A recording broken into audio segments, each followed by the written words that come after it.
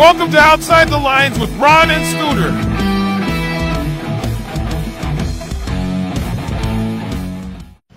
Good afternoon, everybody, and welcome to another edition of Outside the Lines with Ron and Scooter at the Fairlawn Athletic Club in Fairlawn, New Jersey. Our first topic of the course of this segment will be about the trade deadline, the Yankees and the Mets. We're going to start with Ron's New York Mets, and then I'll pick up after that. Yeah, so I know some Met fans are not happy with the way they went through the trade deadline here, but it was pretty much what I had expected. They were not going to sell out their long-term plan in order to get a couple of rental players to get a wild card for this year. They're really looking ahead to 25, 26, 27.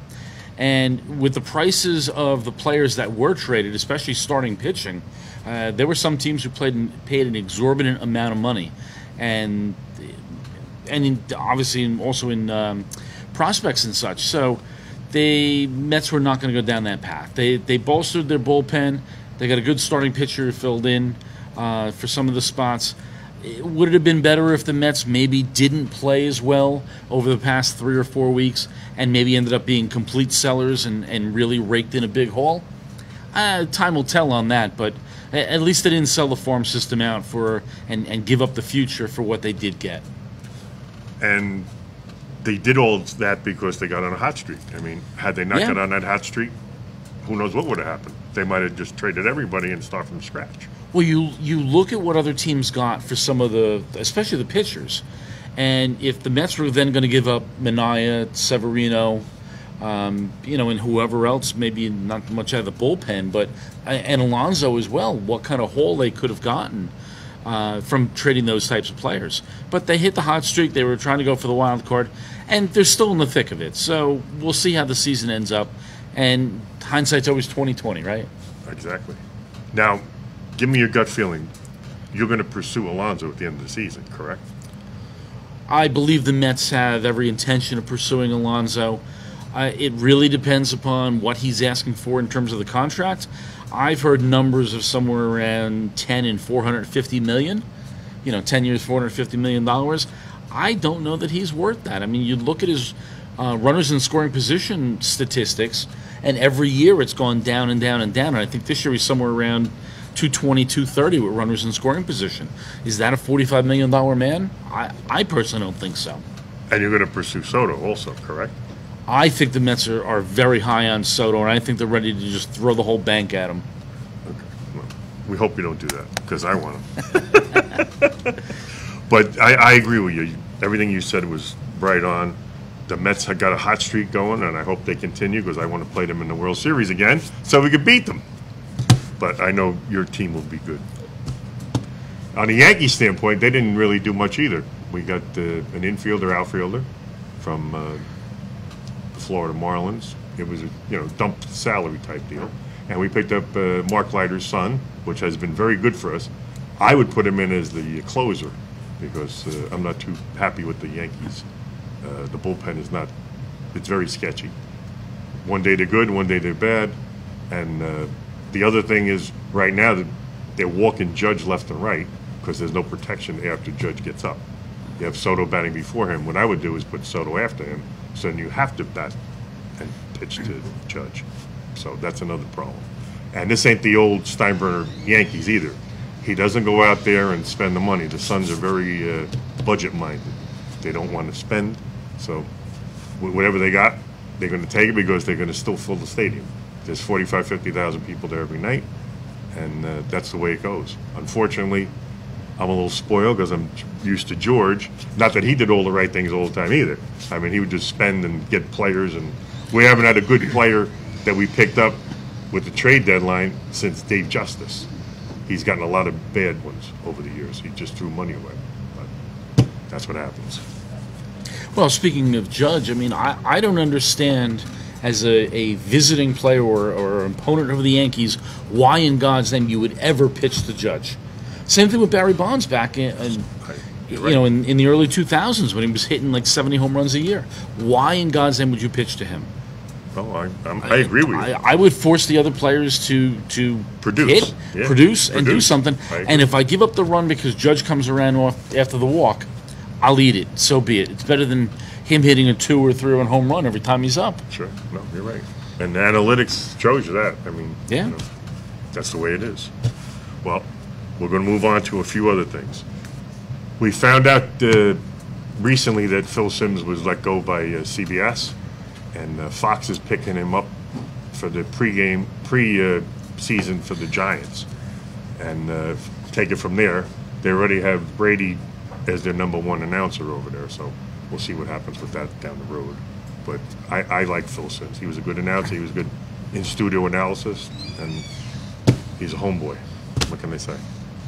Yeah, well, same thing with Boomer Esiason. Yes. He lost his contract there too. They didn't re-up him, and they were going in a different direction. You know, we had talked earlier off camera about the cost cutting that CBS was looking to do. So we'll see how it goes for this year and see what other position announcers they've moved around. The only good thing about Boomer here is his morning show with Gio, and that's on FAN, and he gives a good insight into football and his hockey. He loves his hockey. He loves his Rangers, and that's basically it. Olympics. The United States is doing awesome in the Olympics. I mean, Simone Biles, she's just an outstanding. Go USA, yes, go USA. I mean, Simone Biles is just, what an athlete. I mean, what can you say that she's America? I mean, that's all you could say. She's America. You know, and the thing that can't be missed with Simone Biles as well is the fact that, you know, she suffered from depression. She was going through counseling and everything else, and she's still, you know, talking to her counselor and stuff from Paris, and she says it's helped her. And I applaud her for coming out with this, because it is a stigma and people don't really look positively upon it, but there should be no shame in it. I mean, if you have a disease, if you have a problem, come out and get help for it. So, you know, anybody even watching, call and get help. That's what it's out there for. And it brings awareness to people that, hey, Absolutely. I can get help. Look at her. She's in front of the camera, and I can excel, and I can beat this disease. Yeah. I could beat it. Absolutely. The other thing is, I like when father and son play together. And LeBron James, they just signed LeBron James's son to a contract. So I hope it works out well for him. He's going to learn off. If he's half of what his father is, we're in for another 10 good years of basketball from the LeBron family. Okay. All right, so that's it. We're going to cut the break. We'll be back right after this. We got a little special surprise here. Scooter's brought some stuff in from when he was the Yankee bat boy, so we'll find out more about that in a minute. In life, things aren't scripted. If you're an athlete, we need people like you and translate those skills to officiating. You can get a lot out of it. It happens in every town, in every game. We never have a perfect game, but the rewards always outweigh the negativities.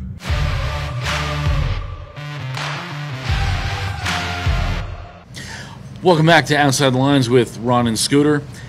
This segment, we're going to be talking about Scooter and his time as being a Yankee bat boy.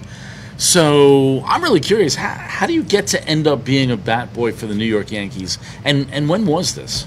This was 1971. My dad was a bus driver in the Bronx, and most of the ushers went on his bus at the end of the games. So, like at the end of May, a lot of the kids were getting ready to get out of school, and they were going on vacation. They would go on vacation first, then come back and be the bat boy. So my dad was on the bus, and a couple of them come to, we're looking for some bat boys. So my father goes, he pointed, I was on the bus that day, ironically. He goes, ask him, he'll do it, I'm sure he will. I didn't ask price or anything. I just said, when do you want me there? and it was awesome. I mean, it's not what you think that you're going to get. They frisked you when you got in. They frisked you when you left. They gave you a whole bunch of rules. You couldn't talk to the players unless they said something to you. Basically, you were there to work, and that's it. Don't fraternize with anybody. You can't talk to the fans. Nothing. You were like in a box. So everybody said, oh, you're going to get free stuff. You get nothing was free.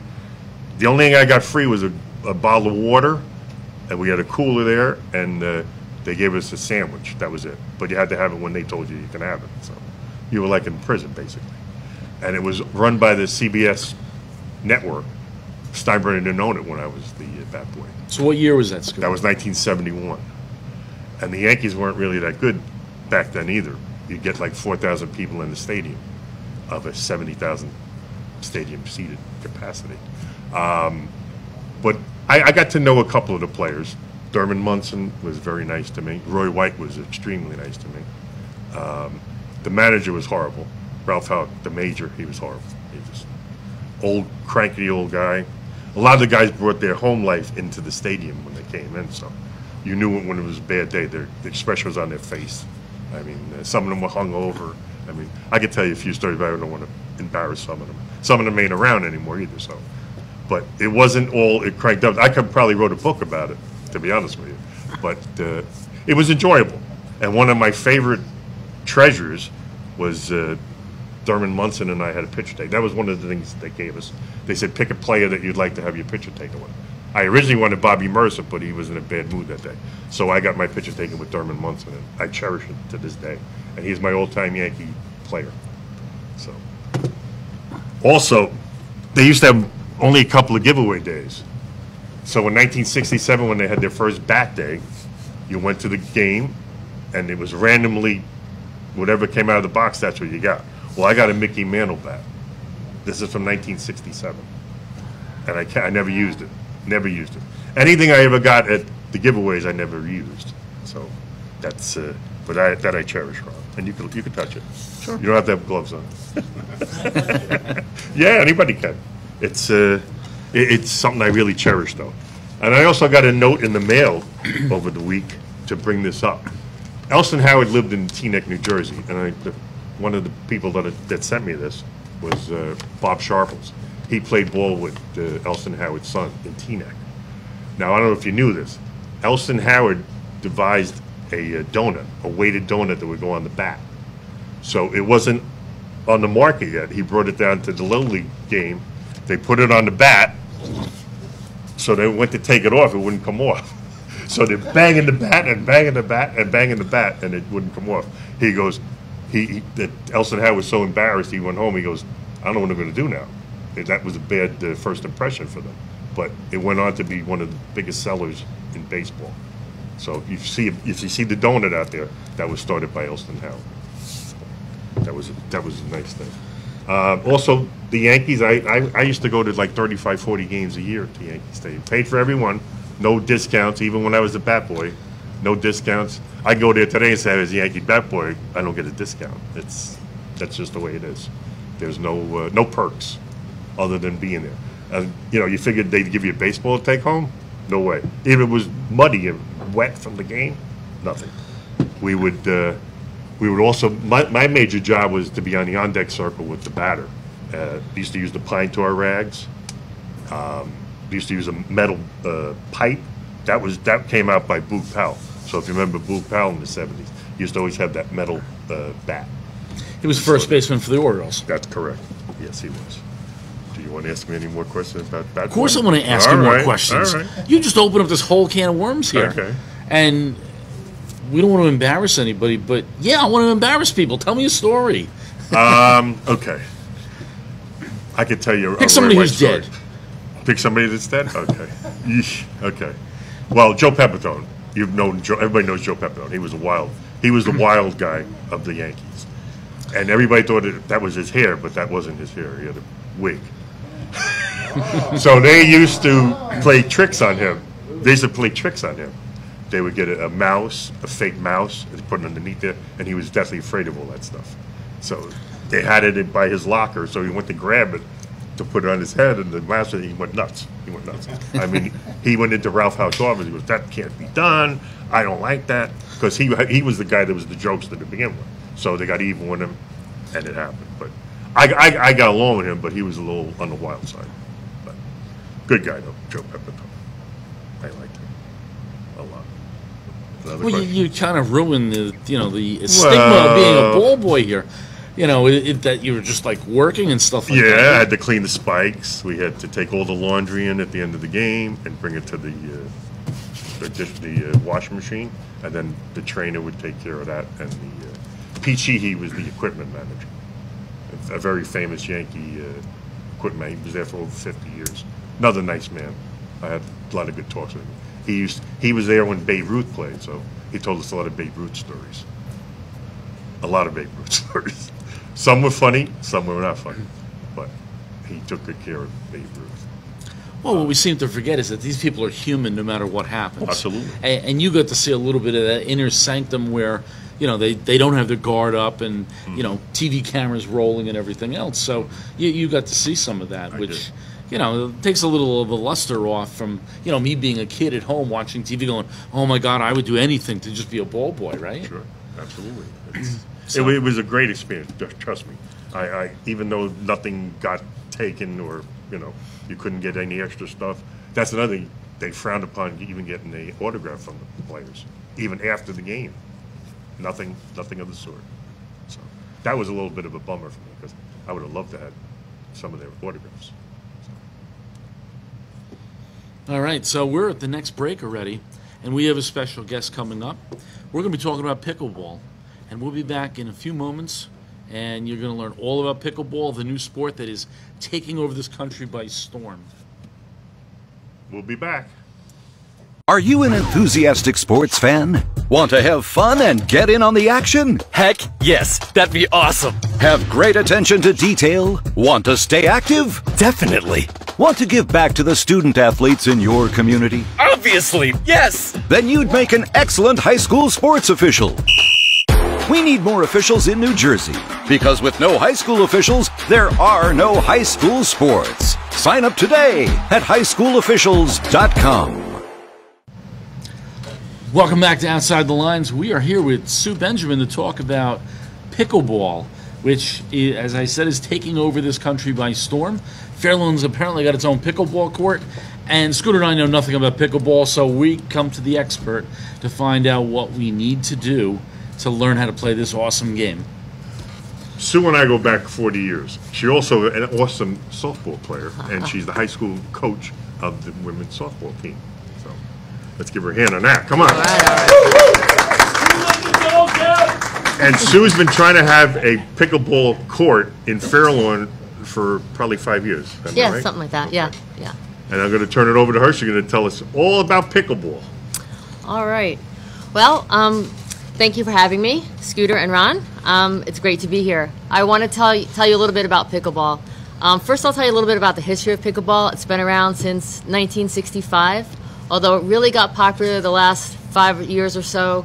People started playing a lot during COVID, and it's a sport that can be played by many different people, all different age abilities. You can play when you're 5 years old. You can play when you're 90 years old. So it's a great sport.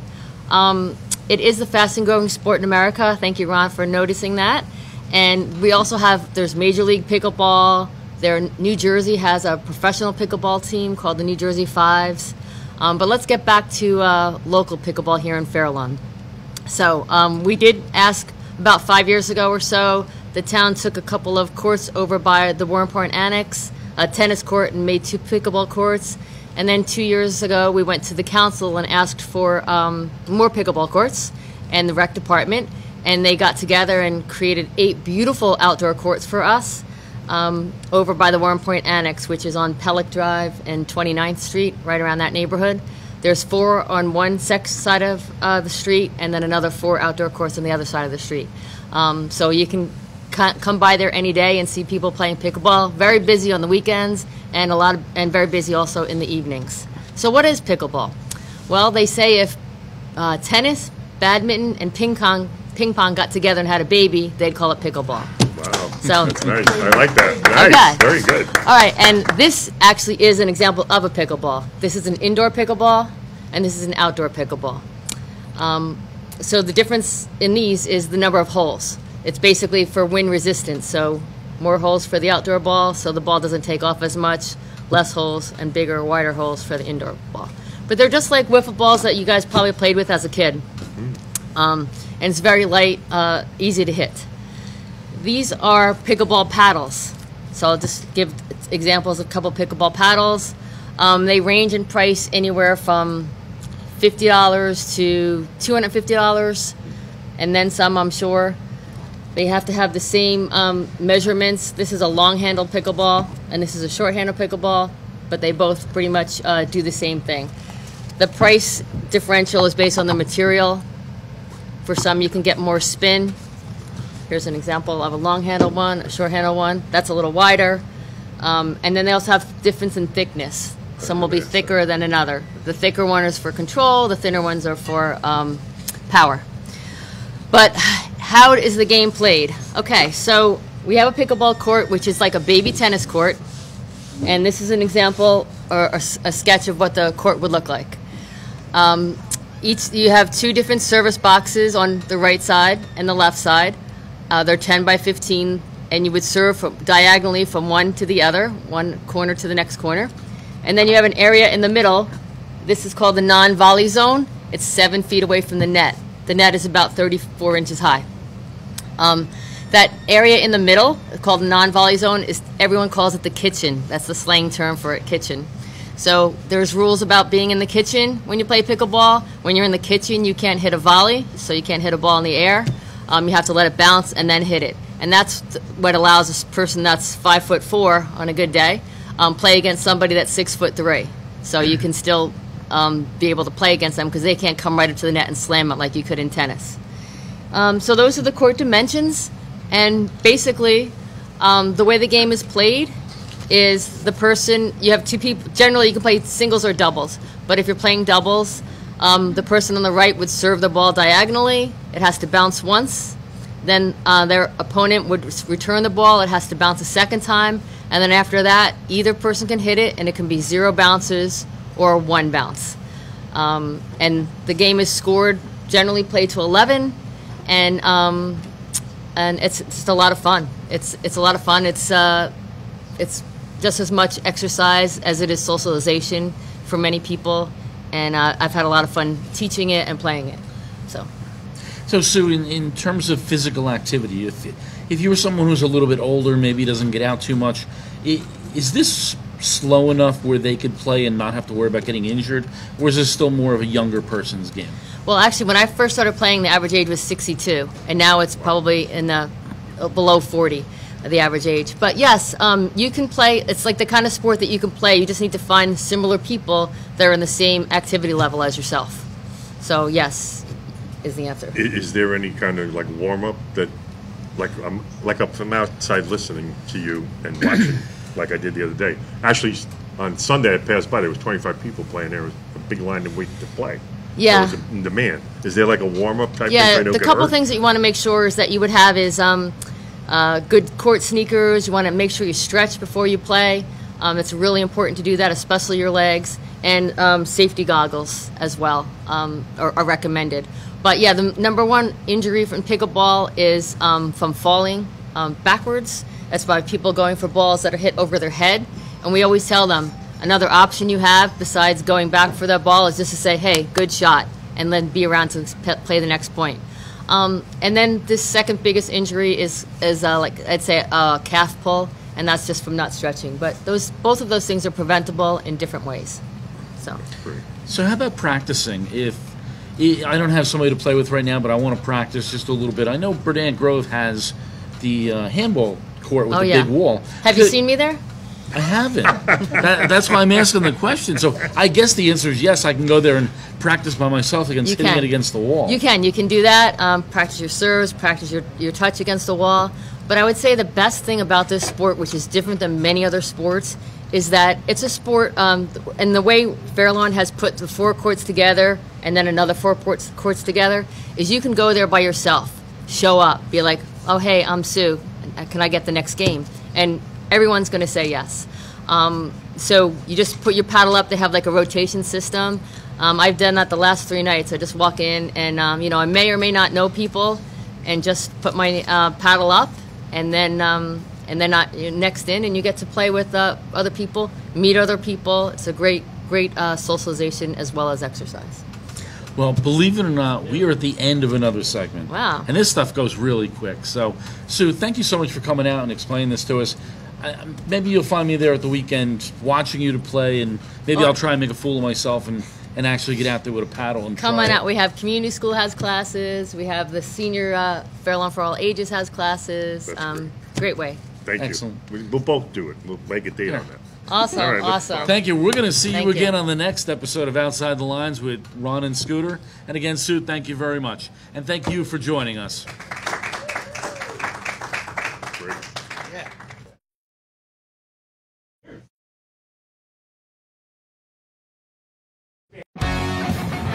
Outside the Lines was filmed at the Fair Lawn Athletic Club and would like to thank them for their hospitality.